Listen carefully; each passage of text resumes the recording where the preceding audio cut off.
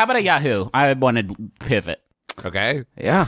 You're the only, the power is in your hands. Here's a Yahoo. This one was sent in by Emily Schock. Thanks, Emily. It's Yahoo Answers user FN2187, which I believe is the Star Wars guy. Wait, when did the first Star Wars movie come out? The I guess 7th one come out. That was fairly recent. That was while I was living in Austin. I think it was like 2014, 2015, something like that. FN2187, which is the name of the Star Wars guy, has been a member since May 7th, 2007. So they just happened to, I'm guessing the Star Wars stole their shit from this Yahoo Answers user? Whoa. Or they changed their username.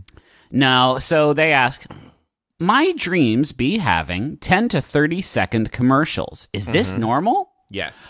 No lie, I can't make things like this up. You could. I normally don't remember my dreams, but when this happens, it helps me remember them. Y'all ever have sort of like you're enjoying a dream, you're flying a jumbo jet with Richard Dreyfuss, and suddenly he turns into a piranha plant from Mario, and then all of a sudden you're fully erect and you're like, what is this gonna? And then it's just like, you watch the like Gillette commercial, the one everybody's talking about. All the advertising in my dreams is native advertising. Like it happens in the I would be flying with Richard Dreyfuss. I love that. Yeah, Mario would show up and then he would pull out a Gillette razor and start shaving his mustache and talking about how smooth a shave it is and how it's making him a better person and not a jerk all the time. Yeah, sure. We do co-branded campaigns. So it is original content. And then at the end, it just says like sponsored by Chevrolet. And it's like, oh, that's nice. And it's not about the product, right? Like the car might be in it for like a second, but really it's more about like I'm driving like a car and I'm naked and my teeth fall out and then the car explodes and then I'm a lizard and then I can fly and then at the end it's like sponsored by Chevrolet. Yeah. Don't you guys think, isn't the weirdest part of a dream always where, like, you get to the end of the story in the dream, but you're not awake yet, so then everybody in the dream just kind of stands around, waiting, kind of like hands in pockets, and it goes on for, like, a long time until they look at you and say, wake up, please, we're really bored, and then you wake up, but you're still in the dream, brought to you by Chevrolet.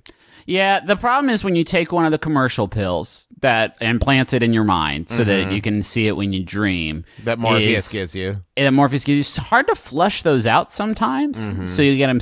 I'm still getting commercials for the Firefest. I'm still getting those in there. So I'll be having a dream where me and Robert Loggia are having a huge fist fight on the moon, and then all of a sudden Ja Rule pops up. And I'm like awake enough to say like, Ja, you got to get out of there, bud. You got to get out of there, bud. Bud, it's not going to happen for you this time. You need to go. But every time it still goes and he still does it. Ah, shoot.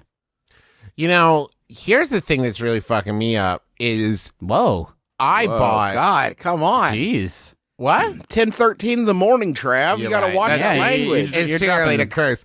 I bought ads in my own dream for my, this was early days of my brother and me, just to try to get some buzz going. And so now I'm right now having a hard time telling if this is a dream that I'm dreaming with an ad for my own podcast in it, or if I'm actually sitting here recording. Yeah. Don't try to fucking freak my bean, dude, because it's early and it'll work. And I can't have that kind of schism. I'm not trying to freak your bean. I'm living in my own bean freak, and you're just here for the ride. You know what I mean? Wow. Whoa.